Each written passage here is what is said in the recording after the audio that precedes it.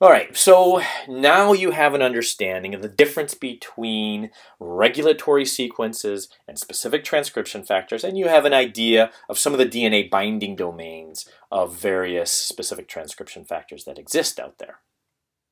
Now what we're going to do is we're going to look at the regulation of a series of genes in E. coli, that being the lac operon and the trip operon. Okay, now I'm not going to lecture on each one of these. I'm going to include the slides in Canvas, but there are some very, very good videos that already exist for each one of these that I have linked to in Canvas. Again, I will leave these slides here for you to help you out, but I do want to mention one thing specifically. That for the lac operon,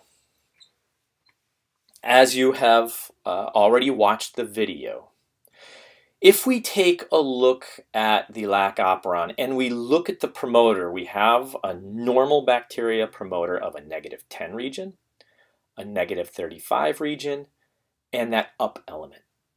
But for the lac operon, instead of having the up element, it's replaced with a cap binding site. Now remember, cap is the protein that's active only when bound to cyclic AMP, and it binds to the cap binding site.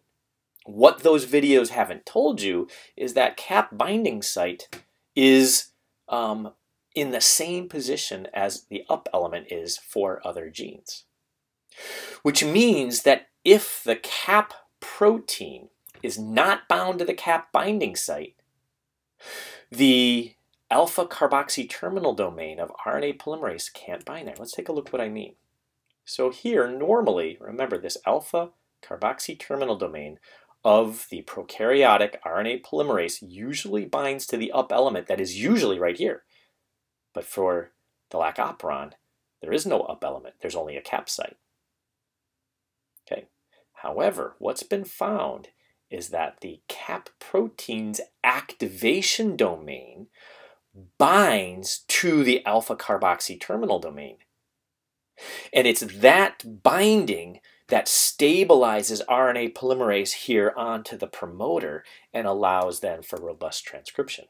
So that is the model that scientists have put forth, that it's simply acting as another sticky spot. That cap recruits the carboxy terminal domain, as opposed to an alternative hypothesis in that cap is an allosteric activator of the RNA polymerase.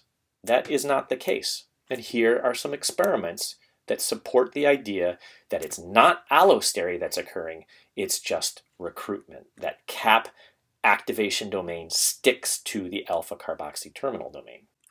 Now the experiments that support the idea that cap sticks to the alpha carboxy terminal domain and is not an allosteric activator of it are using what are called activator bypass experiments.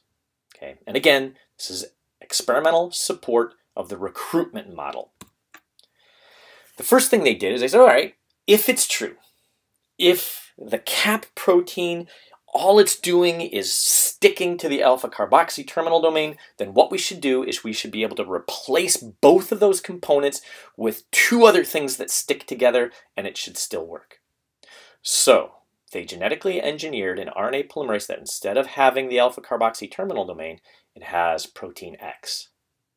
And then they took and replaced cap by another protein that they know sticks to X. So X and Y they know interact with each other. And they replaced the cap binding site with a new DNA binding site that Y binds to. So they've completely ripped out all of this stuff, replaced it with stuff that they know that the interaction is nothing more than sticking together and no allostery is involved. And they said, okay, does this work? And sure enough, it does. Then they've done something different. They said, all right, well, if the only reason for cap is to stick to the alpha carboxy terminal domain, then let's do this. Let's just replace the alpha carboxy terminal domain with the DNA binding domain of the cap protein leave the cap site there and delete the cap protein altogether from the cell. Does that work? Yes, it does.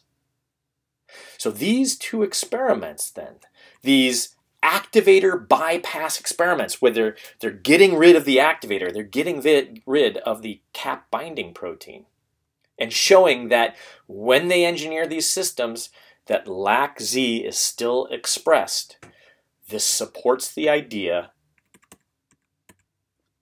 that all that cap is doing is acting as a third sticky site. Here's one sticky site at -10, another sticky site at -35, the third sticky site right here at the cap protein.